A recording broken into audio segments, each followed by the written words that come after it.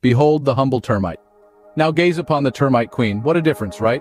From a wee nymph, the queen matures, mates, and digs deep to form a colony with the termite king. As her empire expands, so does she, swelling up to 4 inches, packed to the brim with eggs. Her life becomes a constant egg-laying marathon. Imagine 30,000 eggs daily for 15 years.